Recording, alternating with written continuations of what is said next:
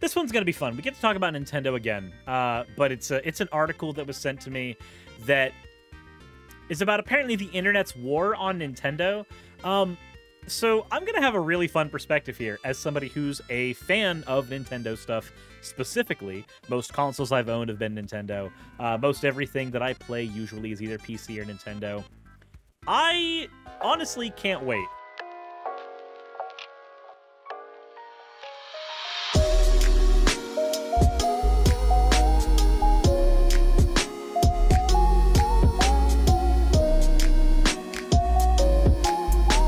This one is from Technic Druid. This is my first fan art. Just a basic Suris hammer made in Blender. I hope you like it. I like it. I do. I like the chain. I like that the chain has been, like the chain attached to the hammer, ever since the hammer moved from my hand to my character's tail, the chain has been incorporated more often in hammer stuff. I kind of want to imagine like a fighting style with that hammer, almost God of War-esque, where as like sometimes the hammer is swung like a hammer, and other times, like, the character throws the hammer and, like, uses the chain for leverage and swings it around that way like Kratos. That'd be fun. What's Community Day? Blendjet. Community Day, or Bienjet. Community Day means when we're done with topics, so right after this video, we're all going to be playing Commander together. There's going to be open invites for Spell Table, and we'll all be getting into voice comms and playing card games for the rest of the night. The next one we have here is from Shady Shion. Made another version of the cat hoodie model after seeing the Anka dance Suris during the stream a while ago. If you know, you know. If you know, you know. I like the braided hair there. Like the long hair with the one braid. I like it. I really do. You know, there's nothing suggestive in this picture. She's dancing. The cat is dancing, everyone. The cat is dancing. Rublum, she was dancing. She was definitely dancing. The last one we have here is from Sword Sappho. Here we have a Hero Forge mini based on OG Suris. Yeah. With big hammer. As always, everyone, thank you all for your fan art submissions. If you want your fan art to be shown in a future video, best way to do so is to drop it in the fan art section of the Discord. With that said, if you haven't subscribed or hit the bell notification icon, or even checked out the Patreon, maybe consider doing so, as those things help out the channel more than I could really relay on a single stream. With that said, let's get right into this particular article. It's on Minds, and it's from someone named the Detroit Otaku. It begins with a quote from a dose of Buckley, who we've covered before. Nintendo has become the internet's favorite punching bag. Oh boy. I can't wait to see where this goes. Dancing. Yes, dancing. Not super worried about the quote itself. But Nintendo may have revived the video game industry and continues to make new and innovative games, but they are quickly falling victim to the cult of historical revisionism. The company that revived gaming has become controversial because the idea of Nintendo has become controversial. This is all thanks to the toxic cesspool called the internet. Wow, what?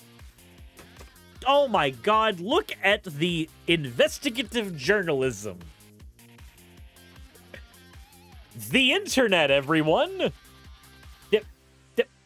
The internet! That was what it was. That's all. That's what changed everything. The internet. Not a specific site on the internet, not specific communities. No, just the internet existing. Evil, terrible internet. There are counter-historical claims being put forth by PC gamer. Oh no, it's console war shit. It's just console war shit again. There are counter-historical claims being put forth that there was no video game crash, and that the games industry needed no saving, and there are mobs of Sony and PC fanboys and trolls who compare Nintendo to EA, a company who was named Worst Company in America 2 consecutive years. Oh boy, fun history lesson. Let's go ahead and talk about the video game crash that happened thanks to Atari. Basically, video games of varying, usually low quality, flooding the market, making it to where consumer trust in the video game industry basically all went out the window. So when Nintendo came to America and gave us their first console here, instead of looking like the Famicom in Japan, which was a top-loader console with attached controllers, we got the Nintendo Entertainment System, which looked more like a VCR. It was something to make it look more like a standard electronic, or even a toy, because that would be something that would be more marketable here in the States, where video games had, for a brief time, been given a bit of a bad name.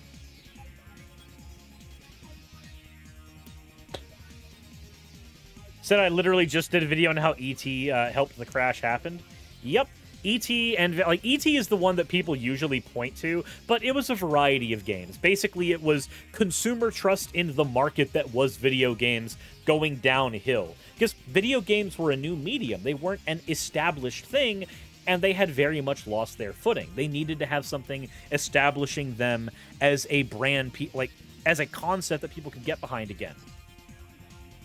So E.T. is one of the last straws. Europe. As an additional background, I also recommend Zero Punctuation's video on the market crash. There's a lot. Gilly the Kid did a video on it. Zero Punctuation did a video on it. There's a bunch of different outlets you can get information on the video game crash that people there. And what people may not realize about the video game crash, it wasn't an entirely encompassing thing. It just meant that video games as they existed in the mainstream, the hyperfixation on them, the fervor to which we approached video games, that largely died with that crash. There were still people who bought things like the Commodore 64 and other versions of the Atari. There's still people who were still buying video games and video game consoles, but not enough. There weren't enough people doing so compared to what was happening in years prior, which led to that crash. People still buying stocks in something doesn't matter if the majority of people are no longer buying. So it also hit consoles harder than computers. Yep. Which is why Nintendo had to have such a strategy when they came to the United States. I throw that out there so that as we go through this article, people have context for the video game crash, because I'm sure there's people who are watching my content who actually didn't know that there was such thing as a video game crash that Nintendo was actually very instrumental in reversing here. Consumer, what was it? Consumer faith. That's the one. Consumer confidence in the video games industry increased when Super Mario Brothers and Duck Hunt became household names, alongside games that were previously relegated to arcades, like Pac-Man. But let's go ahead and continue. The shift from celebrating Nintendo's efforts to save console gaming to one-sidedly framing it as an act of corporate greed by focusing on Nintendo's treatment of third-party publishers and Yamauchi-era Nintendo business practices, rather than the context behind Nintendo's actions, as well as their many innovations and creations, is an example of historical revisionism designed to hack away at the origins of Nintendo's history, at the origins of console gaming. All right, let me contextualize this one as well. So, the Nintendo seal of approval and the proprietary nature of the cartridges that they made was one of the things that was instrumental to these original Nintendo's success. You knew, usually, when you were buying a Nintendo game, you were getting something that was of a higher quality than what you would expect on the Atari, because on the Atari, you could get anything. Like, any garbage could be shoveled onto there. Do you remember all the garbage that was shoveled onto the Wii later on? Boy, how history repeats itself. The Nintendo seal of approval also came with a bunch of very restrictive licensing and technical limitations that developers had to adhere to. And this is something that hasn't actually gone away. Nintendo's been doing this for years. Think about the technical limitations Nintendo imposed on people during the N64 era. It's a reason why many RPG companies jumped ship from Nintendo and went to the Sony PlayStation. These restrictive tendencies are just part and parcel for Nintendo. The Nintendo 3DS was another example of this. There was, what, a 2 GB limit on how large a game could be on the 3DS, despite the 3DS being able to handle game cartridges that were much larger than that, because the amount of data on the cart was largely irrelevant. It was the amount of data that was currently being processed in the RAM of the system that mattered more than anything. So larger games and larger experiences either had to be entirely compressed or not present on that console at all. There were some innovations that came as a result of this that were really interesting, like the technical innovations that were in Resident Evil 2.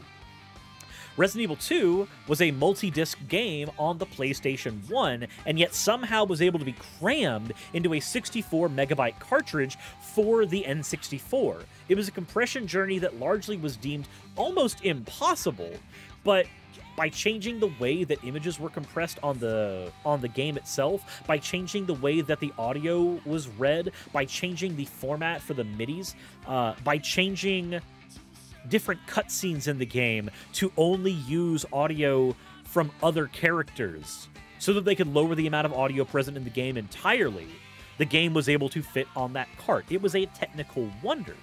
Stuff like that is some of the good stuff that came out of Nintendo's limitations. But at the same time, we need to talk about the other side of this. Monopolies in the gaming industry, or monopolies in any industry, are not good. And Nintendo, by and large, had a monopoly on the gaming industry during the NES era. Did it mean that we got a lot of classic games and a lot of content that was great?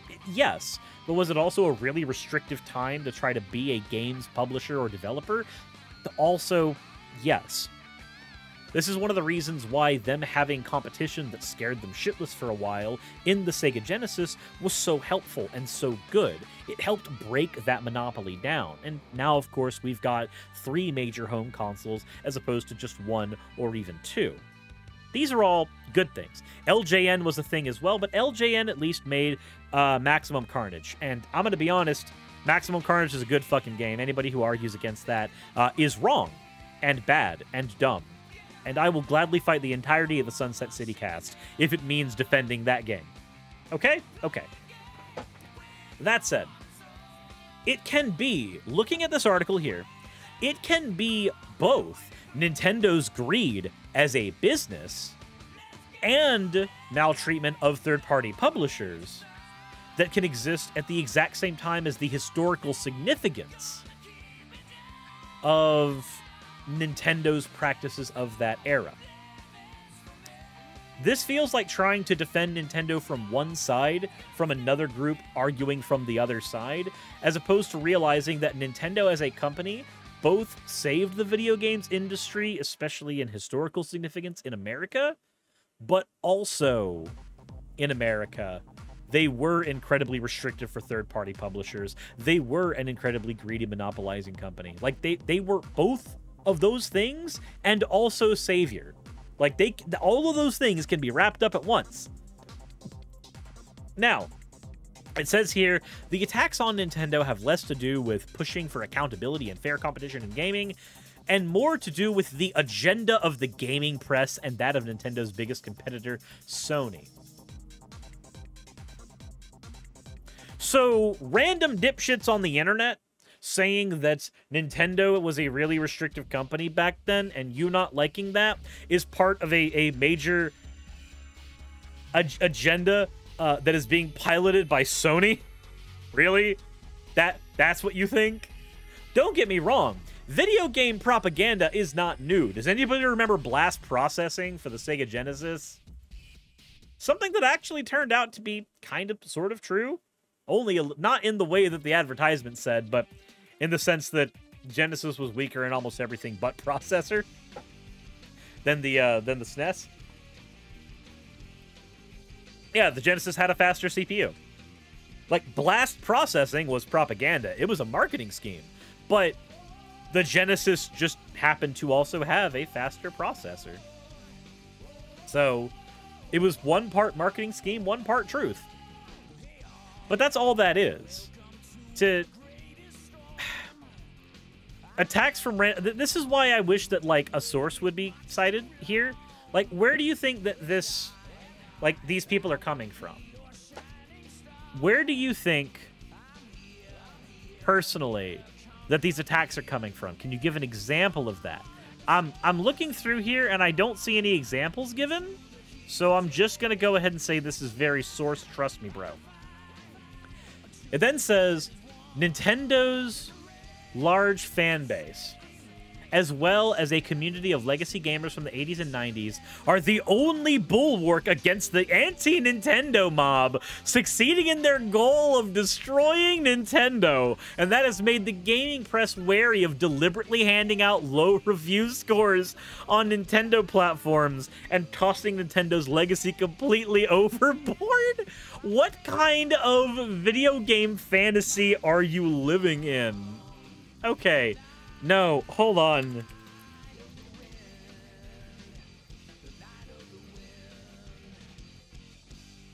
I'm gonna find...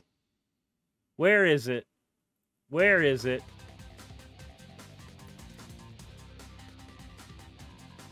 There we go. Here it is.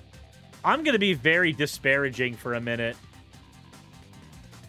I'm gonna be very disparaging for a minute. And just... I'm gonna give my impression. I'm gonna give my impression of this guy.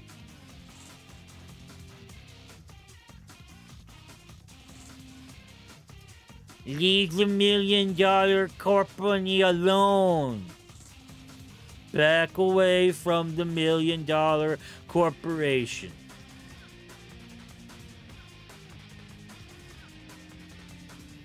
The classical Reddit mod.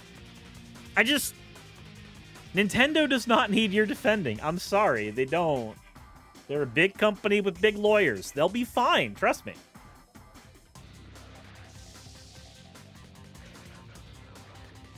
However, while Nintendo may have saved gaming from its demise, historical revisionists in the gaming community are attempting to erase Yamauchi from gaming history, only to replace him with a note that says, "I'm sorry my company ever entered the gaming industry."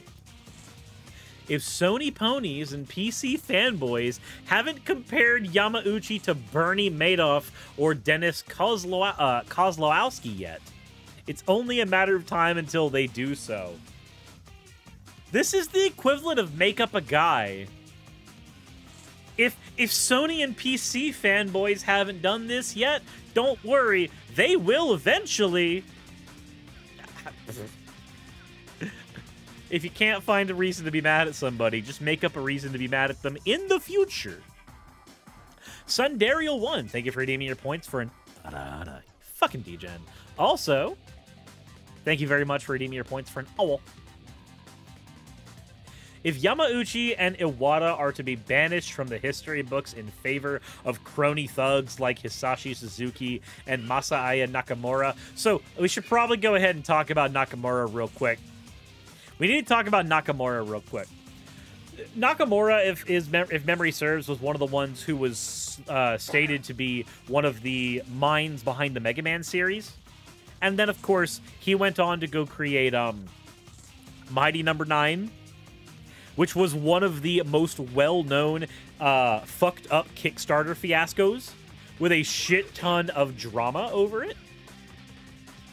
So I'm going to punch myself in the face for a while. Yep. Yeah, Mighty Blunder 9.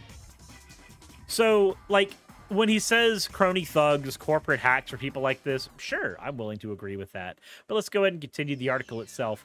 If Yamauchi and Iwata are to be banished, and if Miyamoto and Aonuma are to be stricken in favor of talentless hacks like Randy Pitchford...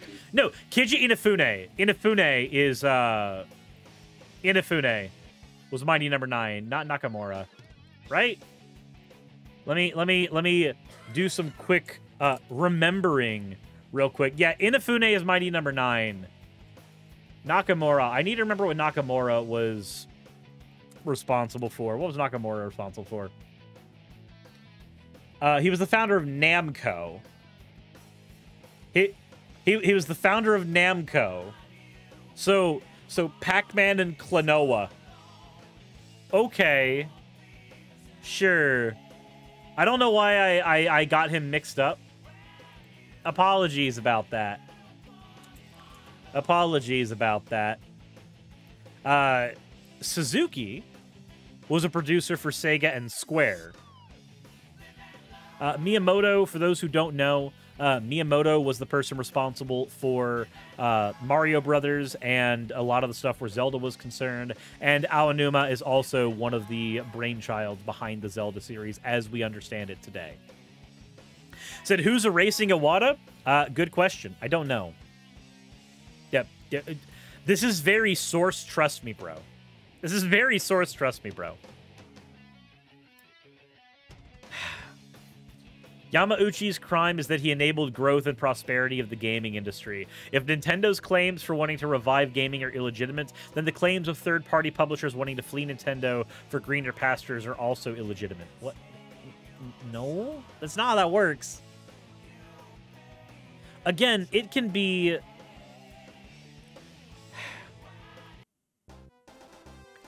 It can be simultaneous. It can be simultaneously true that Nintendo was a company that saved the video game industry and also a greedy company that severely restricted what their third-party publishers could do.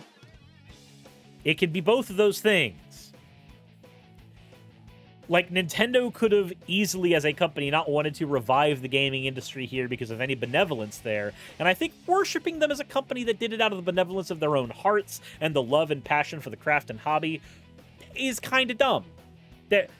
They're a company. Their job is to make money. If there wasn't money in the gaming industry, they wouldn't be trying to make the money there. Worshipping the company because they just happen to save the gaming industry largely feels kind of dumb.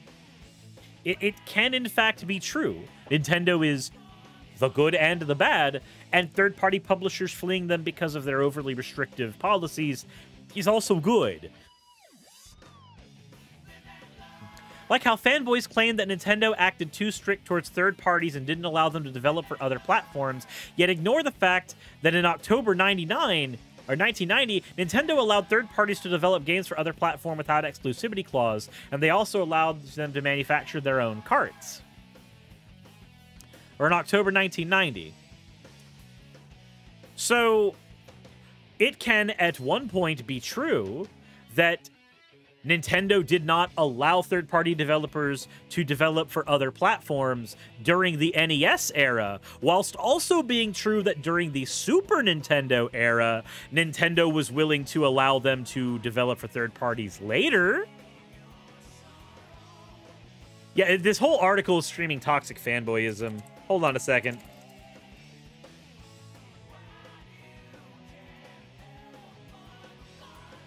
Let me see here. Ba ba ba ba ba ba ba.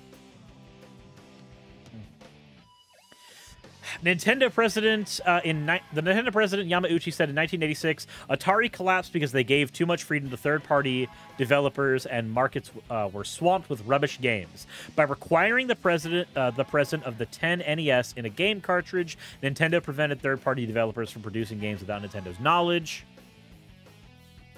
Okay, so... Said MTG is based as fuck. Biden fans are mad and triggered. Okay. Sure. Are you just here to, like, praise Marjorie Taylor Greene? Are we looking at an article about a stupid Nintendo fanboy and now we've got to deal with you? Okay. I understand if you want to bring little dick energy into my stream, but that's not my... It's not my job to deal with that. You have in your title? Yeah, Magic the Gathering. We're not here to talk about Marjorie Dipshit Green. Shalmanese, thank you for the follow. It's Community Day. We're talking about Magic the Gathering today. After we're done with this Nintendo article. Kurtos Stampede, how you doing?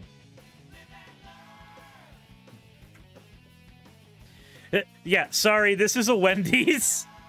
Wrong corner of the internet. Oh no, Rafflemout, don't worry. You're also on the right corner of the internet to talk about Marjorie Taylor Greene. We talk about that shit here too. It just so happens we also talk about Magic the Gathering. We're here for both of those things. You're on the right corner of the internet for both of those. Marjorie represents my district in Georgia. I have opinions. But anyway, what would be her mana cost? It would be 0 because she only knows how to cheat herself out. We also know apparently she plays Urza, which makes her not a person. But, anyways.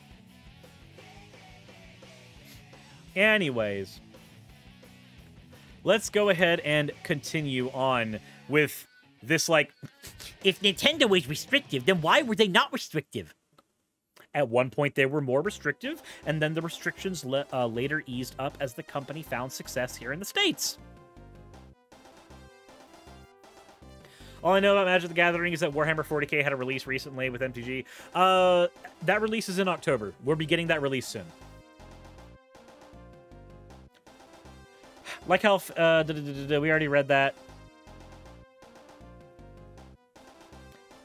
Like how they claim Nintendo is censorious because of how they censored their own first-party output, like Xenoblade Chronicles X, Fire Emblem Fates, and Tokyo Mirage Sessions, yet they ignore the fact that Nintendo doesn't censor third-party games and haven't done so since 1994.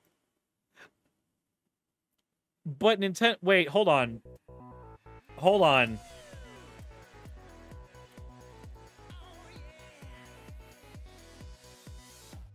Hold on. That one sounds incorrect. Oh, it's another Minds article. Nintendo is for kids is a myth, the inconvenient truth nobody wants to hear. I feel like I want to agree with you. Jesus fucking Christ. But it's... Rolfamel says, I want to know a fun fact about Magic Gathering. It's seen as the first pay-to-win / free-to-play game and is used as a basis for multiple mobile titles like Raid Shadow Legends who function on similar principle. Well, yeah, that's just trading card games in general. That's just how trading card games are. There's a large pay-to-win aspect to them. It's one of the reasons we play Commander over here, where, like, you can build a deck for about $30 or $40 and compete with people who have $300 decks. Nintendo actually censored a decent bit of third-party games back in the Wii era, if memory serves. But they've had plenty of consoles since then that they have not censored third-party games on. Like, this feels like somebody who is stuck in the past. Like, so severely stuck in the past about old console war rhetoric. Like, that's... If I was still 15, maybe I would care about this. Like, Nintendo doesn't censor games that much anymore. Okay, cool, big whoop. Who is saying Nintendo still censors games? Who is doing that? Nintendo sucks because it's for babies, though? Alt fact, I will ban you for being wrong. They claim that consoles like the GameCube were hard to work with because of its disc size. Yet they ignore the fact that most third-party games of the 6th gen were small enough to fit on a single GameCube disc and had PowerPC architecture that was the easiest to develop for. They claim that Nintendo is for kids, yet saved Bayonetta 2 from an ultimate demise. This just feels like, again, this feels like the fucking console war conversations that I had when I was 15 years old. And multi-disc games were a thing on the GameCube. Let's see here. Why were fewer third-party games on GameCube? They claim X and want Y. Axo, no!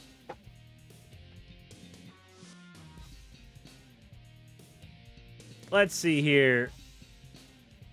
Yeah, so apparently, Zozo, thank you so much for the resubscription. So... let's go ahead and see here why Nintendo actually had less third-party games. Let's go ahead and do that. So there's a developer excerpt that says that Microsoft paid publishers to keep games off the GameCube, but if games went to PS2, let's see, that doesn't feel correct. Let's see here. I'm finding, like, old NeoGAF forum conversations about this. Nothing, like, substantial. Jesus. Words are hard to put together, okay? Let's see here. I'm not saying anything concrete. The running theories are either that Nintendo wanted a higher share of royalties from their third-party games, and that Nintendo itself did have... there was a harder restriction for the games because there were smaller discs available. Also, the fact that the Nintendo GameCube itself was not a system that was selling very well. Like, it was the worst-selling system of its generation. The Xbox sold more than the GameCube. The PlayStation sold more than the GameCube. And unlike the GameCube, the Xbox had a known infrastructure for online games, which meant that there were a lot more games of that generation being made for it after a while. The PlayStation 2 had the largest library of games. But, again, a lot of that seems that the PlayStation 2 had the most sales, therefore more games were being developed for it. Like, this is another one of those all these things can be true and still not mean a whole lot type of deal. No, the GameCube wasn't the weakest console of its gen. The PlayStation 2 was the weakest console of its generation, if you don't count, like, the Dreamcast. Like, the PlayStation 2 was weaker than the GameCube, but the GameCube sold the worst. Out of all those consoles, the GameCube sold worse than every other one. They said it's easier to hack at a company's history by starting with the lower branches. Yamauchi is an easier target than Nintendo itself, though Sony and PC fanboys consider both to be greedy corporate oligarchs. They're all greedy corporate oligarchs. I'm sorry. Sony's a greedy corporate oligarch. Valve is greedy corporate oligarch. They all are. Who the fuck cares? The current fights to defend Nintendo against the disinformation of the gaming press and the rabid ad hominem attacks of the anti-Nintendo fanboys are a precursor to the battles that will soon be fought to save gaming. Oh my god! The grandiose nature of this narrative. The grandioseness of this narrative. The feeling that this matters so much. One day, Nintendo may not be in the gaming industry anymore, and there will be days where the fanboys of the gaming industries just make remembrance articles and YouTube videos honoring the oppressed third parties that suffered under Nintendo, as well as ones trashing Nintendo's industry practices, and finally videos and articles about how Nintendo did not save gaming, and that PC gaming was the true savior of the industry. These articles and videos already exist. They just haven't gone mainstream yet. So wait, did this dude literally find... Homestar Runner, thank you so much for the follow. I miss Homestar Runner. Like, the fuck? This dude thinks Nintendo's gonna die one day and there's gonna be a whole misinformation campaign against them going forward. Yeah, Axel's right. Nintendo's not gonna fuck you. I'm sorry. Fucking hell.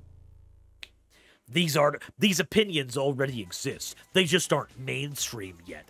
I don't think they're going to be mainstream. The fuck? This is like create a villain and make him important when he's not. We celebrate Nintendo's accomplishments as well as the legacies of Miyamoto, Iwata, and Yamauchi because it is gaming history, and because history is written by the victors. Had Nintendo not tried to go into console gaming, or if Atari or some other company tried their hand at gaming again, the fate of the video game industry would have been far uglier. Actually, you don't know that. Raindog TV, thank you so much for the... fucking degen. History is written by the victors. This is true, but saying that the video game industry would have been much worse. You don't know that. You have no way of knowing that. This type of, like, fetishization of alternate history stuff only works if you have some hardcore data to back it up.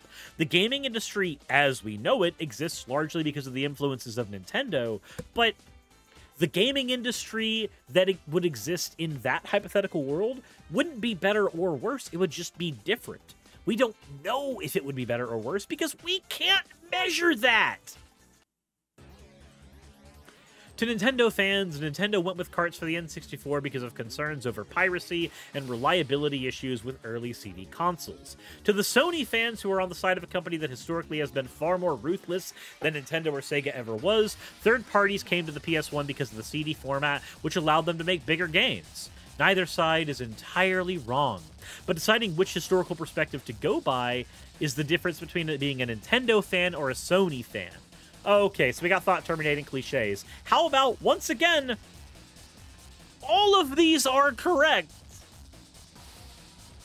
The Nintendo's format for games it was creating at the time was incredibly restrictive. So when the RPG boom began in the PlayStation 1 era, they largely weren't created for the N64 because, well, it just couldn't fit those kind of games. And cartridges were a lot more expensive to develop for than discs were, which meant that a lot of those games just didn't make it to the N64. The N64 has a very tiny library compared to what the PlayStation 1 had. And I prefer the N64. A company's leaders, founders, innovations, creations, and icons are its soul. No, it doesn't. Companies don't have souls. To replace them with another group's vision of its history is to kill that soul. That is the ultimate goal of the historical revisionist agenda. To destroy Nintendo. To stick Hiroshi Yamauchi, Satoru Iwata, Eiji Aonuma, Gunpei Yokoi, Howard Lincoln, Reggie Fils-Aimé, Yoshio Sakamoto, and the rest of Nintendo's icons in some back room somewhere, and replace them with better and more forward-thinking heroes. Move over Yamauchi. Masaya Nakamura needs this spot. Move over Sakamoto. David Jaff needs this spot. No more Nintendo Legends allowed. Who the fuck is saying that we can't celebrate the accomplishments of fucking Aonuma? Whomst? Who is doing this? Show me on the console where a Sony fanboy hurt you. Please. This is how it begins. That is how it ends. Followed by the chorus of no more Nintendo. Businesses are not destroyed by failing consoles or financial catastrophes. A financial can recover from and move on from that. They go under when they lose any meaning to stay in operate. What? So a business does not fail based on failing to meet its target sales and losing money? Actual material things that cause businesses to fail? They go under when they lose any meaning to stay in operation? Bitch, most industry businesses don't have meaning to stay in operation over and above the dollar. When they feel there's nothing they can do to get back on their feet again. This is why Sega dropped out of the console business. No, I'm pretty sure Sega dropped out of the console business because of a failing console and financial catastrophe. That it had nothing to do with the spirit of the company. It had everything to do with, you know, money. They were not making enough money. So they changed to a software publisher exclusively. This grandiose narrative is dumb. It's hilarious, and it's dumb.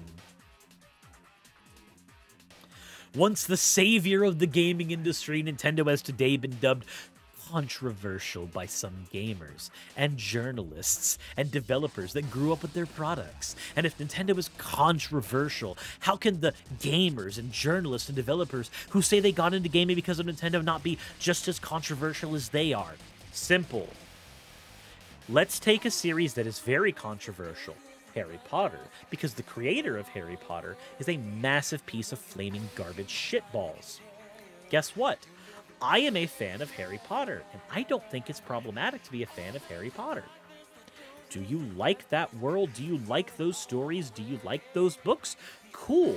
Doesn't mean you need to like the developer. Doesn't mean you need to like any publishing companies. Doesn't mean you need to like any of that shit. You just need to like the story.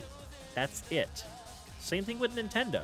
Nintendo can be a very controversial company, and being a Nintendo fan not be controversial. Minecraft can be made by a literal modern-day neo-Nazi,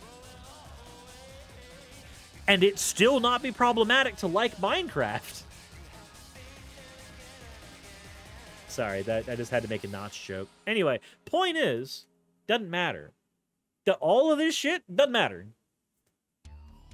Perhaps it won't be that long until IGN and GameStop put out articles with the headlines reading, Nintendo plans controversial 40th anniversary celebration of the NES. Wait, is Notch is a neo-Nazi? A Nubian, you didn't know that?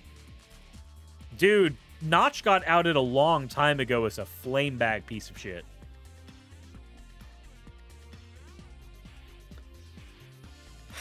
Let's see here. I wouldn't have realized there was such a controversy without reading this. Yeah, neither would I. Jesus fucking Christ. Okay. Okay.